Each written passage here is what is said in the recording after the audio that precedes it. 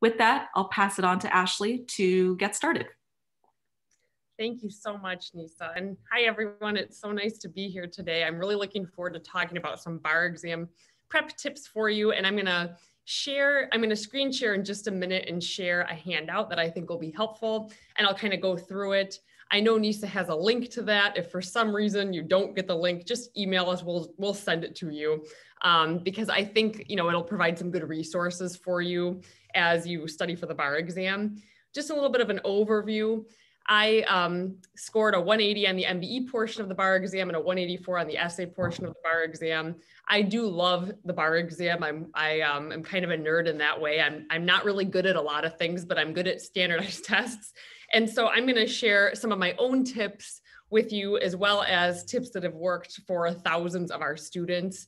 I saw some of the questions submitted. I know some of you are first-time takers, some of you are repeat takers. I'll be talking about both tips for first-time takers and repeat takers and common mistakes that we see bar exam takers make, so that hopefully as you start studying for the bar exam, you can be efficient and maximize the time that you have. Because the main concern that people have with bar prep is there's just not enough time to get everything done. I'll be talking mostly about the uniform bar exam, but I'll mention California bar exam and how most state bar exams do things. We provide courses and tutoring for, most of the state bar exams, including California. So I'll talk about that also. But let me just start by sharing my screen here so that you can see my handout. Okay, perfect. So I'm going to go through this handout. And I just want to start by saying I'm going to talk about 20 tips. I'm going to go through them quickly, okay, because we have 40 minutes where I'm going to be talking about this. And I'm going to give you just like I'm kind of going to boil it down to the most important tips for success. So I think this can really be used as a great resource as we talk about, these tips for success here. So just as a quick overview of the bar exam for all the first-time takers out there, and I'm giving you an overview of the uniform bar exam, but most state bar exams also have a very similar breakdown. California does as well. So the multi-state bar exam portion is worth 50% of your score. There are going to be 200 MBE questions total, but only 175 are scored. And I want you to know this because after the multiple choice day of the bar exam, a lot of people leave feeling freaked out. They say, oh my God, I didn't know so many of those, questions. But oftentimes the questions that they're recalling are likely the test questions, those 25 unscored questions that are kind of wacky. Sometimes they test really new law. Sometimes one person will see a test question, another person will see a different test question. So keep that in mind as you take the multi-state bar exam when you leave, because some people feel anxious and they don't realize that literally probably most of the questions they're concerned about aren't even scored. So the essay portion is worth 30%. So each MEE essay is worth 5% of your score, basically making all 6 MEEs worth 30%. The essay will take you about a half hour per essay if you're in the uniform bar exam jurisdiction. And then the multi-state performance test portion is worth 20%. So the multi-state performance test doesn't test any law. Instead, it'll give you a file, which basically has facts of a case, and a library, which will contain statutes and cases, and you're expected to apply the law to the facts and write like a memo or a brief. I want to point out that it's worth 20%, which is a decent amount, because one of the biggest mistakes I see first-time takers make in particular is they ignore the MPT altogether, and they get they sometimes don't pass the bar exam. I had one student who didn't pass by a point, and she didn't use us for the bar exam, but she came to us on her second attempt. She was a great writer. She would have done fantastic on the MPT if she would have just studied for it the first time. She admitted she didn't do one MPT prior to the actual bar exam. And sadly, that's what a lot of students do. They literally won't do one MPT prior to taking the actual bar exam.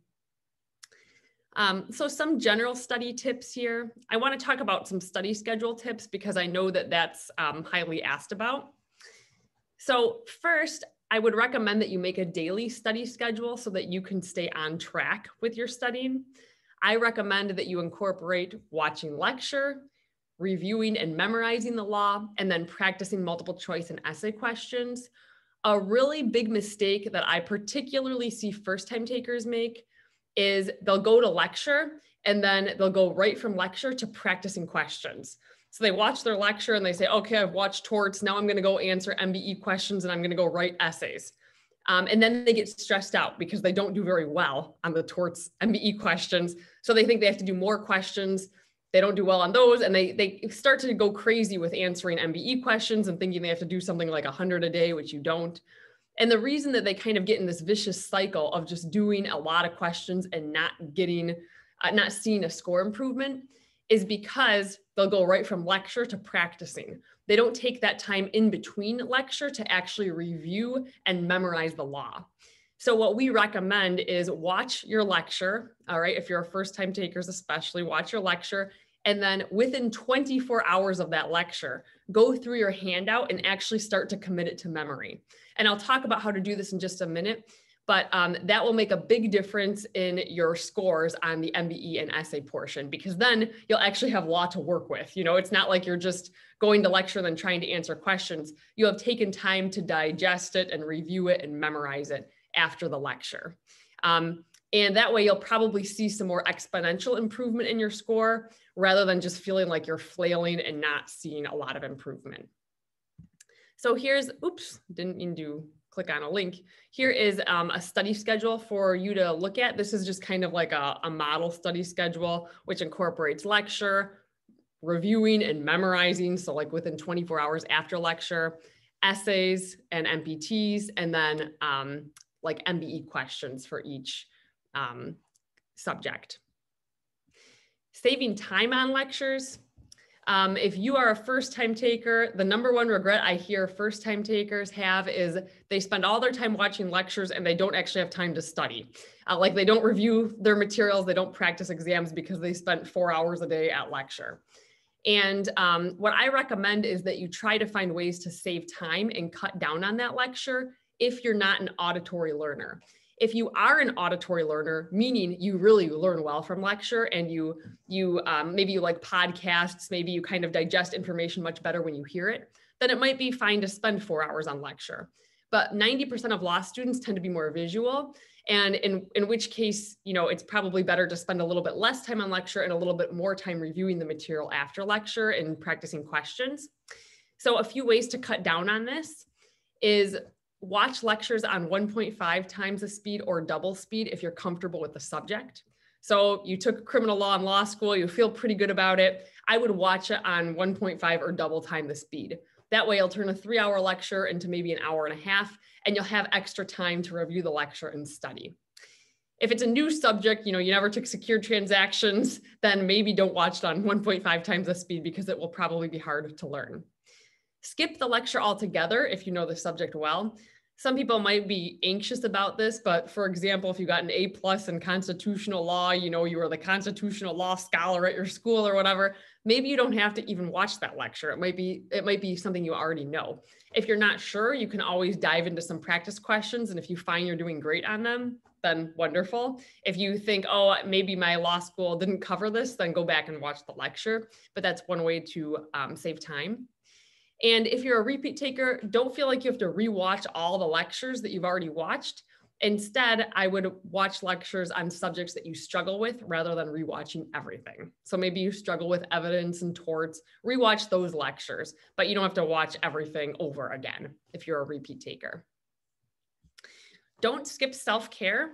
So I would take care of yourself, incorporate things like sleep, exercise, and breaks into your schedule. I know people don't like to do this because they like to say like, oh, I'm going to exercise less and I can study more, or I'm not going to take a break today. They almost feel like guilty about taking breaks, but it actually does make your studying a lot more productive. So I would recommend that you incorporate these right into your schedule. And in fact, they're on the schedule on the handout, just so that you can kind of like take care of yourself, increase your concentration, increase your focus when you're actually sitting down to study. And then memorize the law. People don't like the word memorize. Some professors that I talk to are like, oh, I hate it when you use that word, but I'm not sugarcoating it. You really have to know the law. This is the mistake that I see a lot of first-time and repeat takers make, is they ask us like, why am I not getting this right? I know the law, I'm just having trouble applying it. But when we kind of get into it, I'll like start quizzing them. I say, okay, what are the 4 ways to sever a joint tenancy? What are the 4 elements of a dying declaration? And if the student can't rattle them off the top of their head, then they probably understand the law and they have a general idea of the law, but they haven't yet memorized the nuances of the law. And memorizing the nuances of the law is really important because the bar exam tests the nuances. Like the MBE is going to test a nuance of dying declaration. If you didn't memorize those elements, if you can't go through them and kind of check them off when you get a question on that, then you're probably going to get the question wrong because they're experts at tricking people. So you might be most of the way there if you have a general understanding of the law, but you do have to take the time to kind of memorize it. So putting in time for memorization is key. I recommend you do this at your best time of day. I'm a morning person, so I could easily get up at 5 a.m. And when I was studying for the bar exam, I would get up really early and I would memorize because memorizing is a lot of work. It takes a lot of brain power. But some of our students, study the best at night or during the day. So they should be memorizing at their best time. If you're a night owl and you study best at 11 p.m. or whatever, then use your time to memorize then because you'll be the most focused then. Repetition is key. And we have a lot of different bar exam memorization tips at this link. If you have the handout and you're struggling with memorization, I'll also tell you some tips to memorize and study efficiently as we go along in this handout. Okay, so here's some MBE tips. So first, I want to tell you to be aware of subject and topic frequency, because a lot of people don't know this when they take the bar exam. You will have 7 MBE subjects, and these are going to be tested equally. So you're going to have 25 questions on civil procedure, constitutional law, contracts and sales, criminal law and procedure, real property, evidence, and torts. You'll have 25 questions on each of those. So they really are tested evenly. But the topics within each subject are not tested evenly.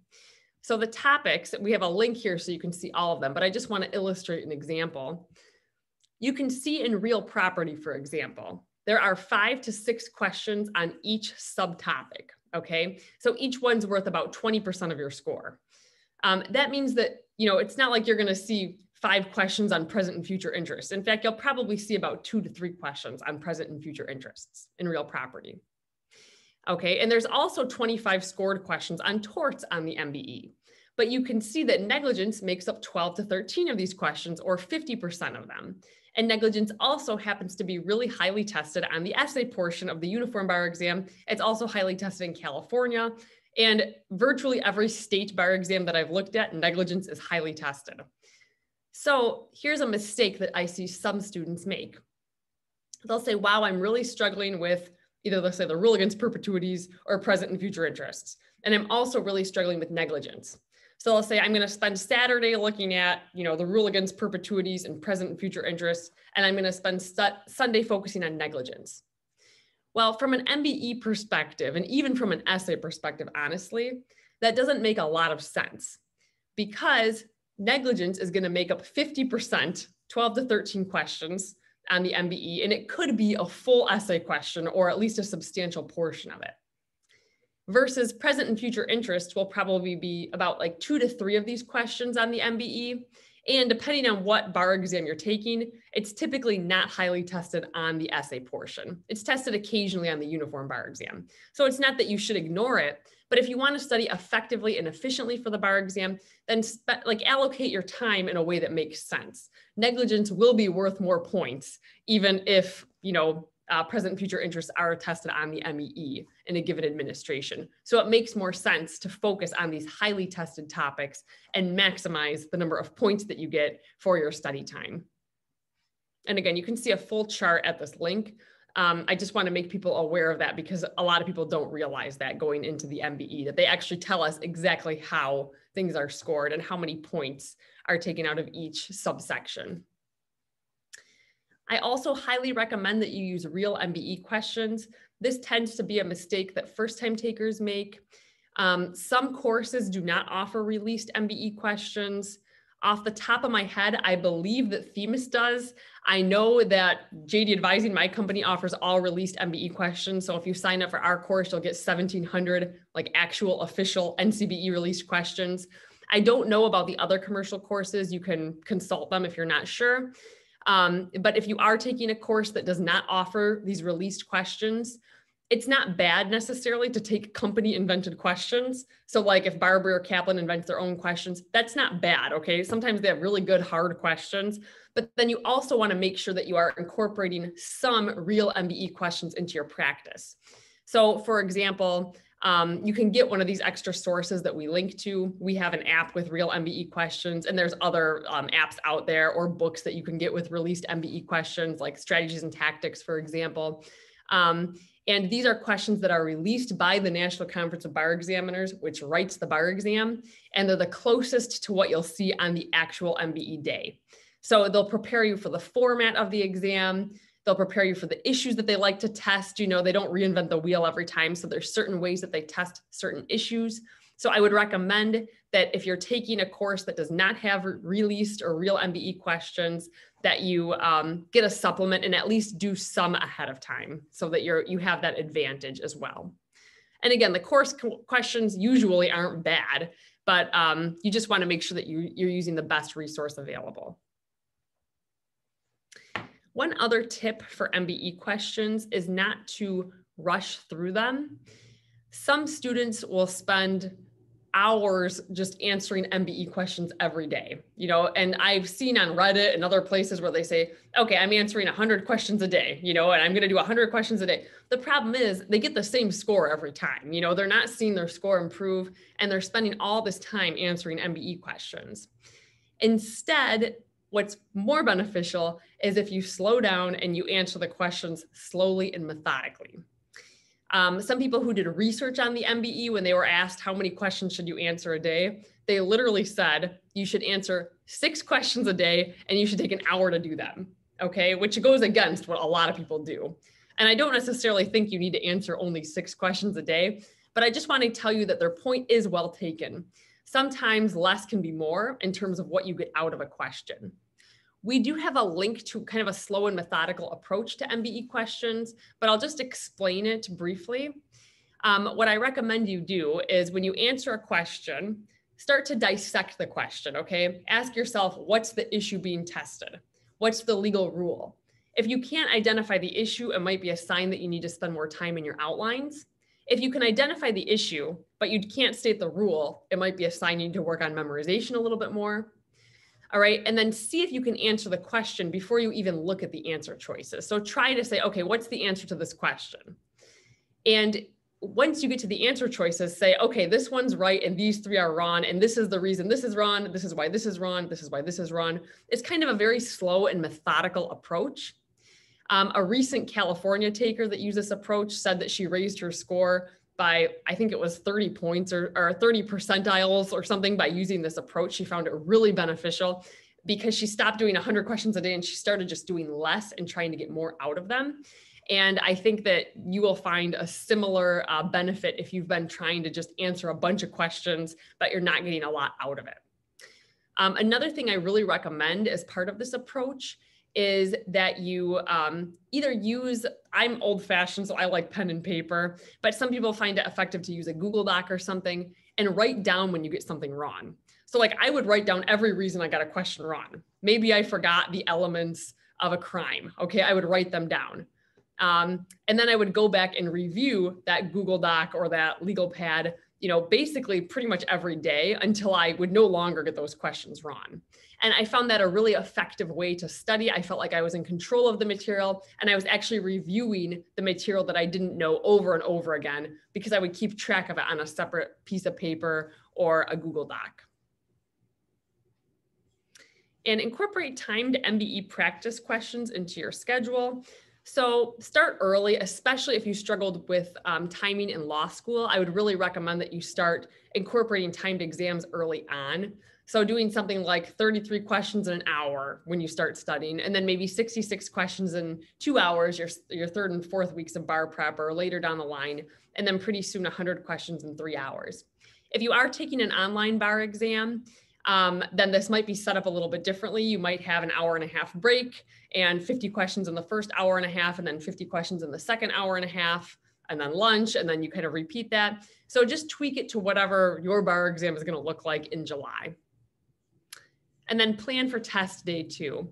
If you're taking the MBE in person, I would recommend you develop a Scantron strategy so that you can allow yourself to move on if you don't know the answer. Like what I did on MBE day is if I didn't know a question completely, but I was pretty confident, but not 100% sure, I would have my Scantron and I'd put like a dot next to the number. And if I got to a question and I just completely guessed, or I didn't know it literally at all, I would put a dash next to it, okay? And then at the end, so I basically made it through all 100 questions. And then at the end, I would go back and I would review all of the dashes, okay? The ones that I really didn't know. And if I still had time after that, I would review all of the ones that I had placed dots next to. And maybe I didn't have time. I don't even remember, honestly. But basically that kind of allows you to prioritize. You'll get through all of the questions, and yet you can still come back to the ones that you really didn't know at all. Okay, some essay tips here.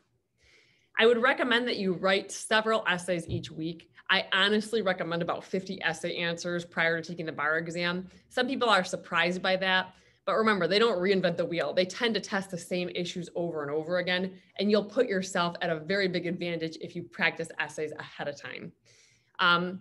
Partly because a lot of people don't practice essays. So even if they're smart and they know the law well, they're honestly not prepared for the essay portion of the exam because they haven't reviewed these topics and they haven't looked at the essays before. So if you've reviewed them and you've looked at them, you'll be putting yourself at an advantage. If you've ever known of somebody who did really well in law school or has a great firm job and they still failed the bar exam, often it's because they did not practice enough essays. We had somebody who graduated at I can't remember if she was number 1, but she was close. She had like a 3.9 in law school, and she failed the bar exam the first time because she didn't do any MEEs ahead of time. She literally just focused on multiple choice questions. She said, oh, I'll be fine on the essay portion. And so she failed the bar exam. So on her repeat attempt with us, we made it a priority. We said, okay, we know you didn't do any essays with your last course, and it wasn't her course's fault. They assigned essays, she just didn't do them. So come to us and we're going to put you on a schedule where you're writing a lot of practice essays. And her score improved dramatically. I mean, she got an amazing score. And honestly, who cares what your score is as long as you pass the bar exam? But that gave her a nice buffer. She passed with flying colors. She could have just avoided the whole thing, having to fail the bar exam once and then take it again if she would have practiced essays the first time. And this kind of brings me to my next point, which is to use IRAC. So state the issue, state the rule, apply the law, and conclude. On your bar exam essay answer, graders are actually going to be looking for this. Even though you might want to try to do something fancy or get out of this format, I wouldn't recommend it. They have a checklist and they're going through to see, did you capture every component of IRAC in your answer? When I talk to essay graders, the number one thing they say is oh, sorry, it looks like someone's mic is on here. Okay. The number one thing that essay grader, actual bar exam essay graders say is, first they say, pay attention to the call to question, because a lot of people ignore what the actual question is asking. And then the second thing they say is, please use IRAC. We're looking for an IRAC format. Don't write law school essay answers to bar exam questions. If you're in California, you can ignore me right now because California essays are very similar to law school style essays. But most state bar exams and the uniform bar exam they don't test legal topics in the same way that law schools do. And by that, I mean their questions are usually shorter. Oftentimes they'll tell you what the issues are, not always, but oftentimes you're not hunting for the issues in the same way that you would in a law school fact pattern. And one of the big differences on bar exam essays and law school essays is on bar exam essays, you often won't be arguing back and forth. Oftentimes it's simply applying the law and concluding. So in law school, you'd probably get the most points for this crafty analysis and, oh, the plaintiff argues this, the defendant argues this. On the bar exam, it's actually simpler in some ways because they just want you to apply the elements of the law and then arrive at a conclusion. And usually there is a right conclusion on bar exam essays. So it's not like law school essays where, oh, it could go either way. Typically on bar exam essay answers, there is a right answer that they're looking for. California is an exception, oftentimes you will be arguing both sides, and sometimes there's not a right answer. So California essay answers do tend to mimic law school exams. Gauge your progress through self-grading. This is actually one of our students' favorite tips, and we've seen great results from self-grading. So when I took the bar exam, I took a commercial course, and I handed in one essay and I got a 6 out of 10. And then I handed in another essay and I got a 6 out of 10. And I didn't feel very good about getting a 6 out of 10 on my essays. I mean, that wasn't quite passing, okay, in my state at the time. But I didn't feel bad about it. I didn't let it get me down because I had been self-grading. So I'd been actually analyzing my own work and comparing it to the model answer every time I did a practice essay. So I kind of knew I was on track to pass the bar exam, even if my grader didn't give me a high score. I stopped turning in essays and I said, no, I know I'm on track based on my own self-grading. Self-grading can give you confidence. And more importantly, it's the best way to see your score exponentially improve. So how do you self-grade your bar exam essays? What I recommend you do is type out your answer or handwrite it if you're going to be handwriting it, and then compare it to the model answer and say, did I identify the issues? Did I state the rules correctly? Did I apply the law correctly? And did I arrive at a correct conclusion? And go through your answer literally with like a red pen or a different color font and grade it like you're an actual grader, like you're a teacher or professor giving yourself feedback. And this will help you improve very quickly because all of a sudden you're not just someone taking the exam, you're in the mindset of a grader. And you can kind of get into the bar exam grader mindset. You'll naturally start writing essays that bar exam essay graders want to see. You'll write essays that are organized and hopefully more accurate and concise as you start self-grading. Just as a side note, in our own courses, we used to encourage students to self-grade, but we wouldn't require it before they handed an essay answer. But what we found was the students that were self-grading were improving much more quickly, and they also were passing the bar exam at higher rates. That now we require it for all of our students. Before they submit essays, we say, just go through and compare your answer to the model answer first. Hand it into us. We'll tell you, additional things that you could probably improve on and additional points that you're doing well on.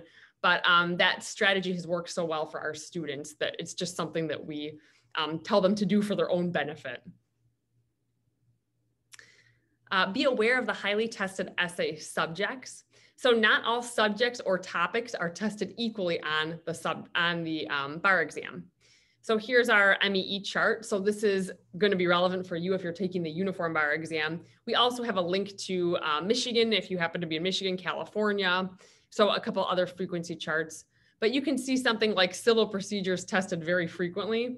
And you can see something like conflicts of law is not tested very frequently. Okay, so be aware of that when you study. I was looking at one student's study schedule and she was studying, torts Monday, Tuesday, Wednesday, conflicts of law, Thursday, Friday, Saturday. And it just didn't make sense in terms of how often conflict of law was tested to be spending 3 full days on it in the same amount of time that she's going to be spending on torts, which is going to be graded on scored on the essay portion and the MBE portion. And of course, you don't want to ignore conflict of laws. I mean, you want to know it. It's a topic that could definitely come up, but you don't want to necessarily allocate days and days of study time to it when it's less likely, even if it is tested, to be worth a significant amount of points. So pay attention to highly tested subjects. It can help guide your studying efficiently. Also focus on the highly tested topics of law. For example, civil procedure on the MEE, you can see that they love subject matter jurisdiction. Personal jurisdiction's okay. It's not as popular as some people think it is, but it's still pretty popular.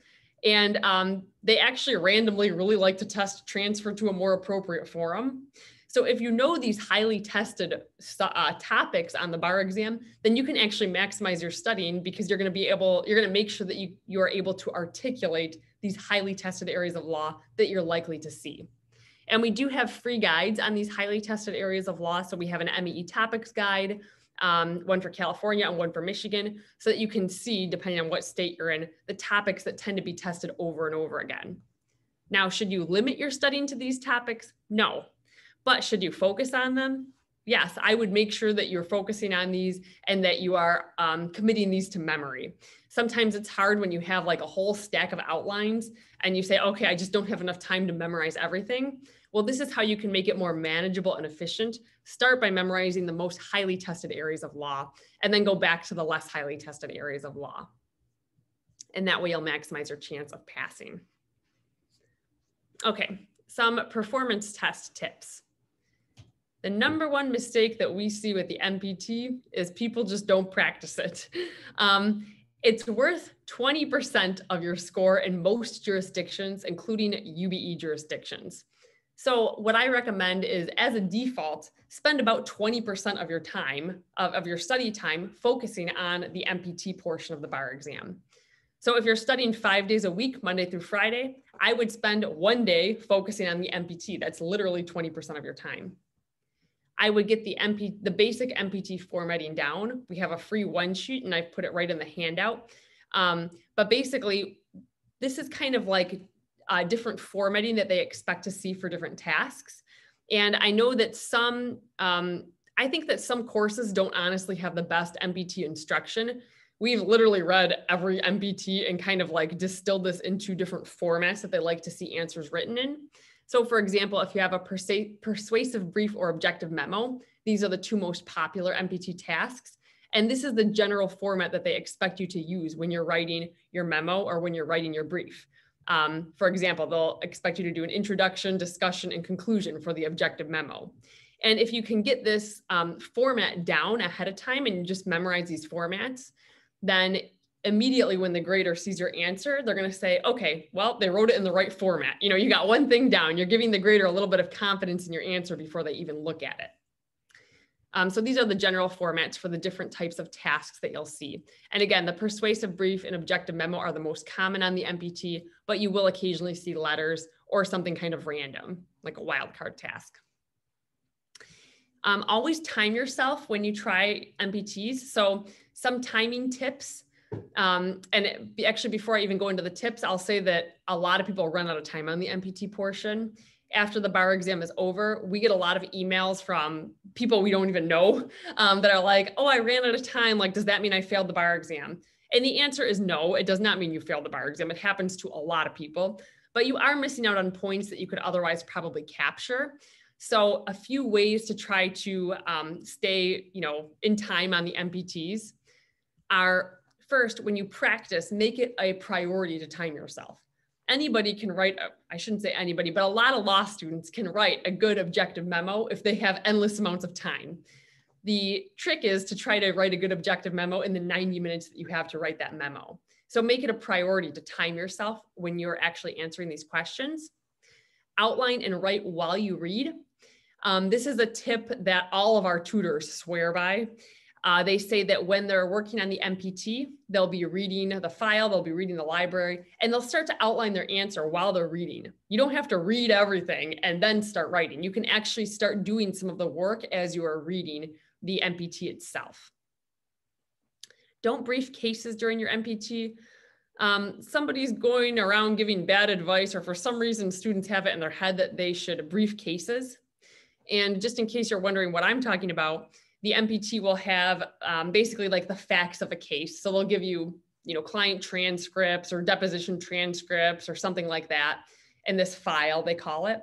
And then they'll give you the law in a library. So they'll usually give you cases. Sometimes they'll give you statutes as well. But usually they'll have about 3 cases, and some students will start by briefing every case. Generally not a winning strategy. You're not expected to brief cases. You won't use those case briefs, and it takes a lot of time. So I would stay away from doing that. And then find a strategy that works best for you. What works best for most of our students is to read the task memo. This will tell you exactly what to do. It'll say, start by, it'll say write an objective memo, don't include the facts, do blah, blah, blah. So read the task memo. Then look at the library or the law, and then look at the file or the facts. That's what most students find effective when they answer an MPT, but figure out what works best for you. Try it, try looking at it in different ways. For example, I find it most effective to read the task memo, then the file, then the library, but I'm in a minority. Most of our students find it most effective to read the task memo, then the library, then the file. So basically spend enough time on the MPT where you can have an approach that works for you and you know what that is prior to exam day. All right, I know we have some Q&A, so I'm going to try to get through these last couple tips. Get mentally ready for the bar exam. I highly recommend trying things like affirmation, using visualization, and positive thinking before the bar exam. Some people go into the bar exam and they say, oh, I know I'm going to run out of time and I'm not prepared and blah, blah, blah. Don't go into the bar exam with that kind of self-talk. Instead, go in and think, you know, I've studied for this, I put in the time. Something that some of our students like to remind themselves is that in most states, you only really need a D to pass the bar exam. So you don't need 100%. In fact, you usually need around a 65% to pass. That makes some people feel better ahead of time. But I would try to get mentally ready for the bar exam because it is a mental task. You know, just as much as it is knowing the law, it's being mentally prepared to take the bar exam. There's also some really interesting new science that says it can be beneficial to get excited about the bar exam. So if you're feeling really nervous and you're kind of like anxious, a lot of people will, you know, say, okay, I'm going to try to relax, you know, and they'll use deep breathing exercises, and that's great.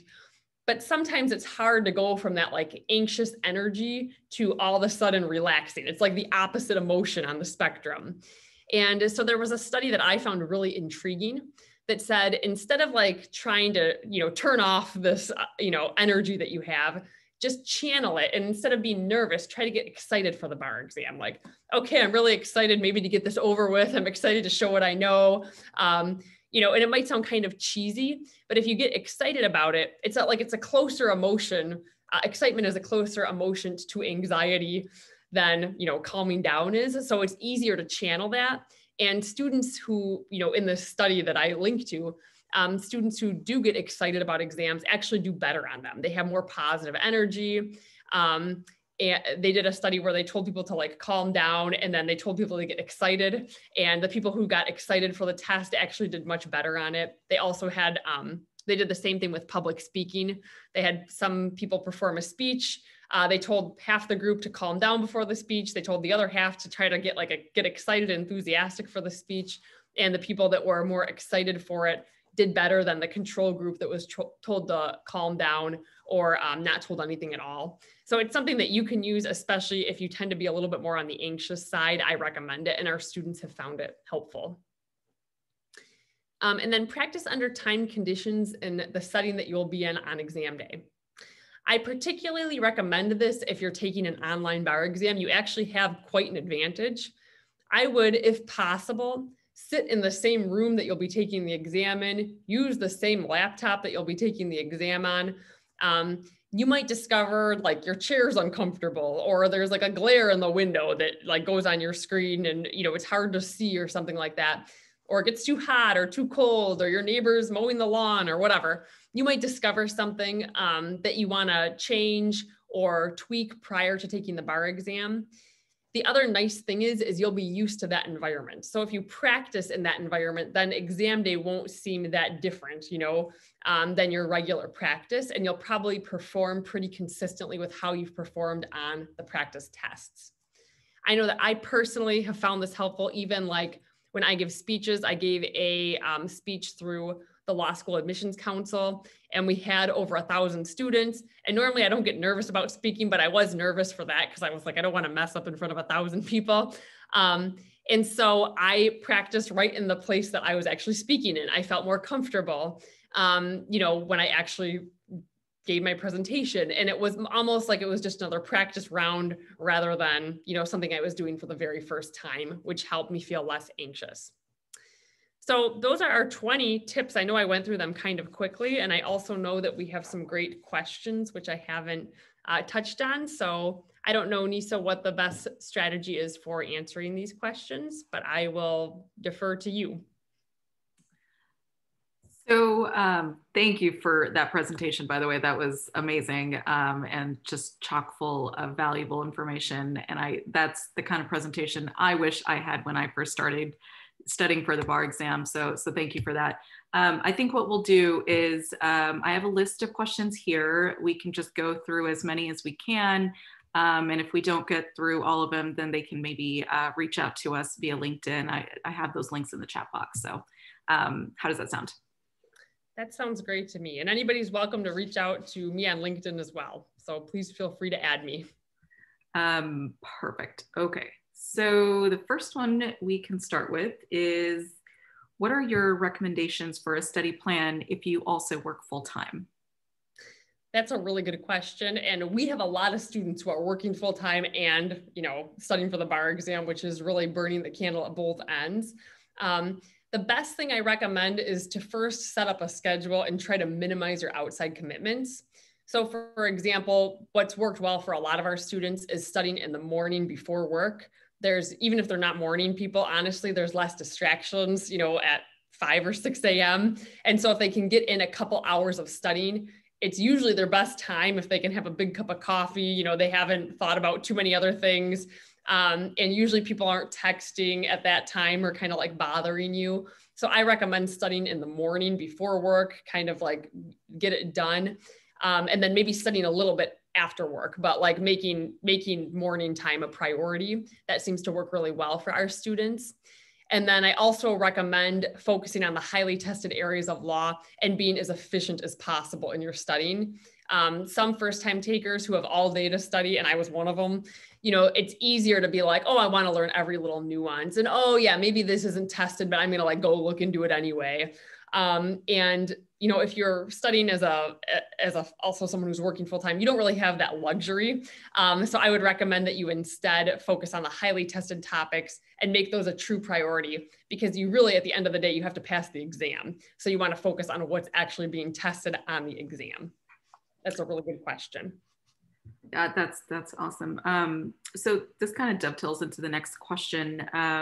If you are strapped for time and you find yourself sort of at the end, and how would you sort of efficiently allocate your time? Are there shortcuts, or are there things that they can focus on that would just help them? Yes. So one of the posts that we have on our site, which is actually a little more popular than it should be, is it's something like how to pass the bar exam in 10 days or something, which tells me that a lot of people procrastinate. It really depends on what the student's weakness or issue is. Like for example, if somebody hasn't written any essays, I would say bullet point essays. You want to be able to write out a few full essays too. But at that point, the main purposes of your studying would be to get exposed to how topics are tested.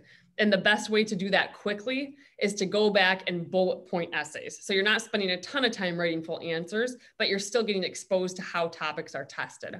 For people who have not done MPTs, I would make that a priority, because it's an area to gain a lot of points without actually memorizing any law, but you still have to practice the skills ahead of time so that you get it down on exam day. And then other than that, it really is person specific. And I'll just give you one last example to show you like what I mean by that. We had a student who came to us, it was maybe 3 weeks before the bar exam. Her MBE score was extremely low. It was like in the bottom 5th percentile. She'd taken the bar exam a couple times, and her MBE score hadn't really been improving on her practice tests. So it was like in the bottom 5th percentile. She just had a ton of work to do on the MBE. But her essays were good, and she was a great writer.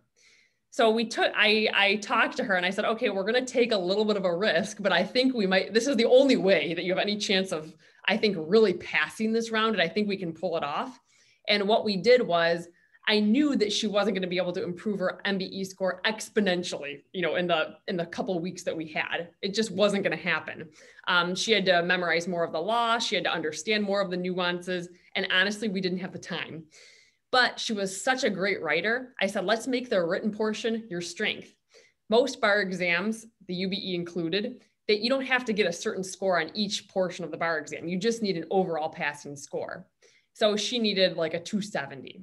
So we worked really hard on the written portion, and we made that our primary focus. She didn't ignore the MBE, and our goal is to get her MBE score up about 10 points, which we did. It was nowhere near passing. Passing would have been a 135, and she was getting about a 120 at the end. She came in with about a 110. So anyway, we focused a lot on the essays. We made that like her super strength, and she passed the bar exam with a 270 exactly. It was the exact score she needed. Wow. And, you know, I would have loved more of a buffer, but we did it, and that's all that counts. Yeah. So the next question that we have is, what is your advice if you're seeing the subject matter for the first time? So classes like evidence, secure transactions, things that, you know, not everyone's required to take in law school. Do you have any advice on sort of how to approach those subjects differently? Yes. When I took the bar exam, I was in this boat a lot because I did not take secure transactions. I didn't take corporations or business organizations or anything like that, or wills and trusts or family law. There were a lot of classes that I didn't take that were tested on the bar exam. And what I find most effective is it's imperative to go to lecture on those topics, because you really have to have an overview of it, and it's helpful to, you know, have it explained. Then I would memorize the lecture handout and try to really review it until you feel like you understand it. So it's not just memorizing the law, but making sure you understand it. If you don't understand it, then you could consider something like a study group, a tutor, Google what you don't understand, but try to like gain a good understanding of it while you're memorizing it. And then, and this is probably the most important piece, look at the essays. A lot of the subjects that people don't take that are tested on the bar exam are essay subjects, because most of the MBE subjects are taught your first year, besides evidence and crim pro. So a lot of them are essay subjects. So I would go and look at the essays and go through as many of them as possible. Because sometimes what I've found is that courses will teach the law in like a very either nuanced way or a very particular way. And that's actually not how those topics are tested on the essay portion. So once you have a foundation of the law, once you went to the lecture, you memorized the handout, then go to the essays themselves and start bullet pointing them. And you're going to find patterns. You're going to find things that might not be in your bar exam course lecture handout that are tested on the essays, and vice versa. Maybe something, you know, was emphasized a lot in your course and it's also emphasized a lot in the essays, but it's good to know that ahead of time. So doing as many past essays as possible is really kind of critical. And I think like in my own studying, that helped me, you know, succeed on the corporations question that I was given. Because again, I didn't take it in law school. I thought it was a really hard subject, and doing the past essays was what ultimately led to getting a high score on that question. Yeah, that's super helpful. Do you have any recommendations for supplements? We have a lot of really good free resources on our website. So I linked to a lot of them in the handout, but we have guides on the highly tested topics for the MEE, guides on highly tested topics for California. We have charts that show you when the different MPTs were tested and when MEEs were tested, and blog posts on basically like every topic that you probably want to know about. So I think that those are great free resources. The other supplements that I recommend that people get if they don't already have access to them are the Real MBE questions. We offer Real MBE questions. Adaptive Bar offers them. The Strategies and Tactics book is one I recommend, and you can get it on Amazon. I think they came out with a new edition like in the last year. My recommendation would be just go to one source. Don't buy, some people buy JD Advising, Adaptive Bar, Strategies and Tactics, and we're all using questions from the same pool. There's only about 1,700 released questions. So if you buy all of our resources, you're going to be getting all the same questions, you know, from all of us. So I would recommend just starting with one source for the MBE questions. Yeah, that's a good tip. What are the pros and cons of taking the bar exam early, particularly during 3L year? That's a really good question. A lot of states don't allow this anymore, so they don't let people take the bar exam their third year of law school. Some states do allow it. The cons are most people who do this will not do very well in their law school classes because they're going to be focusing solely on the bar exam. But the pros are you can be licensed, you know, pretty soon after graduation. I mean, I imagine this would be people taking the bar exam in February of the 3L year. So you can be licensed literally pretty soon after graduation or even at the time of graduation, which can mean you could start practicing sooner. You could start making that attorney salary sooner, which can be beneficial. When I was in law school, I took the bar, I graduated like a semester early. So I took the February bar exam And then I was licensed at the time of my graduation, like graduation with the rest of my class. And it was nice to be already licensed at the time I was graduating. One of my classmates took it with me and she didn't pass. So basically she passed the second time she took it though. So she was just licensed with the rest of our class, which was kind of nice. So it can take some of the pressure off. But in general, it is hard to balance both. And to be honest, when most students try to study for the bar exam while they're taking law school classes, usually what just falls by the wayside is the law school classes. And I know some professors criticize this and they've kind of pushed to have that option to take the bar exam early as something that's basically not available to students. And by and large, they've been mostly successful. Yeah, that makes sense. Mm-hmm. Is there such a thing as starting too early to study? That's a really good question. I like to start a little bit early because I'm neurotic, as most law students are. And we have some students that will literally start 6 months earlier, usually based on their work schedule or something else. And I don't think that it's necessarily bad to start kind of early. The people that I would recommend to start early are people who have a crazy schedule, like they work full time, maybe they have kids they have to take care of full time, they have some other obligations that's basically taking up a lot of their time during the day. So for them, it's beneficial to start early. The other group of people I recommend start early are people who did not do very well their first year of law school. If somebody did not do well their first year of law school, they're going to have a lot more to make up for by the time they get to the bar exam. And it's going to feel more overwhelming to them. People who did great their first year of law school, typically bar prep, they still may feel like a little bit overwhelmed, but typically it's a little bit easier for them to catch up and relearn the material than people who did not do very well. So for people who didn't do well their first year, I often think it's a good idea for them to start early. They're maximizing their chances of passing the bar exam the first time, which is always a big bonus.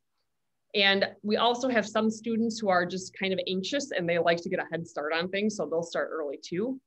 If you do start early, my best advice for you is to come up with a retention schedule, because the number one problem that people who start early have is they will start, 6 months early, they'll start with real property and they literally forget all of real property by the time they get to the bar exam. Yeah. Because they started too early, they started studying too early. So what we do for those students is we set up weeks for them specifically to review, to take memorization quizzes on those subjects, to go back and revisit something that they had looked at. And that way, they're keeping it all in their mind. And so they're not scrambling at the end, because that's the real downfall of starting early, is this, this potential to forget what you've already learned. So you have to basically just be aware of that risk and minimize it. Yeah, that's a great point.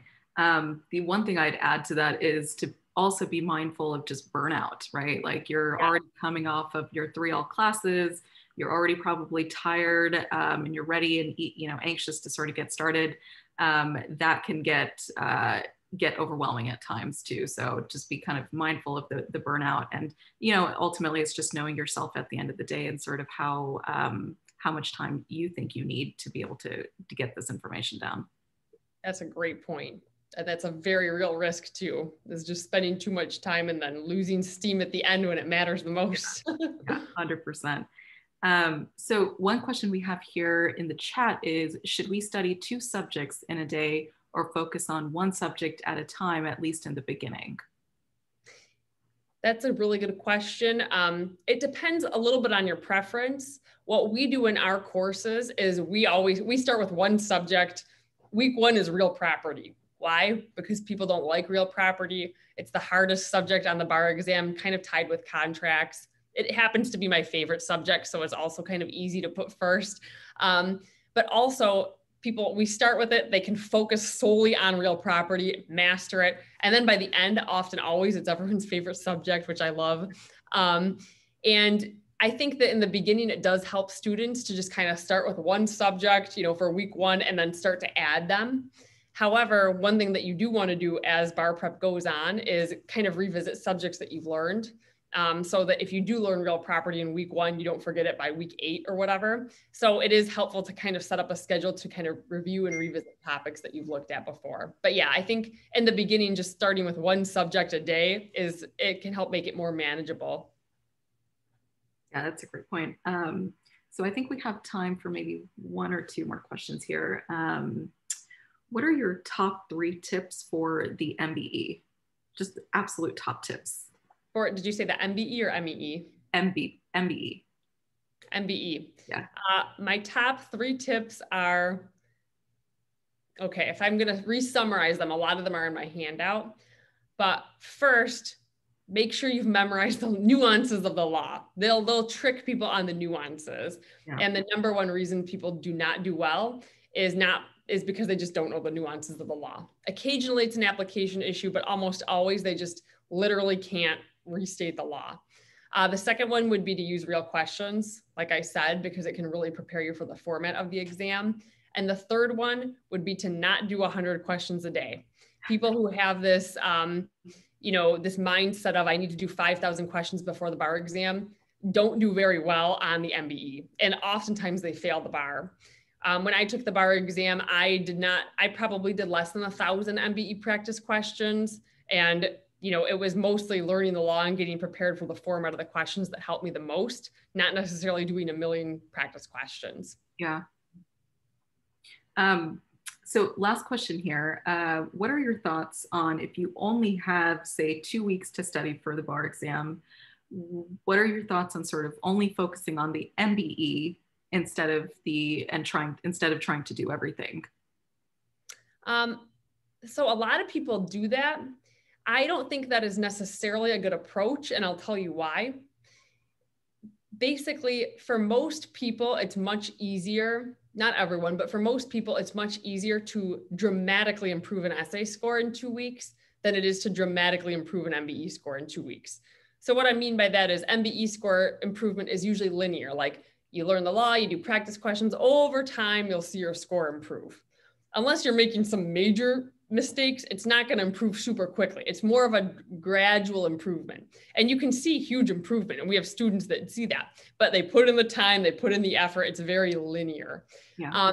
For the essay portion, what we find is if people just start to practice, if they focus on the highly tested issues, or for the MPTs, if they're doing MPTs in time settings or getting those formats down, you can see exponential improvement in 2 weeks. So oftentimes people who are just on the brink of passing, in those last 2 weeks before the bar exam, I'll say, let's shift your focus to where you're going to really see some dramatic improvement, especially if they haven't practiced a lot of essays or MPTs. And oftentimes that's their saving grace on the bar exam, and they'll end up passing because of that. So that would be the flawed approach to mostly focusing on the MBE. That makes sense. Well, we are at time here. Actually, we're right on time.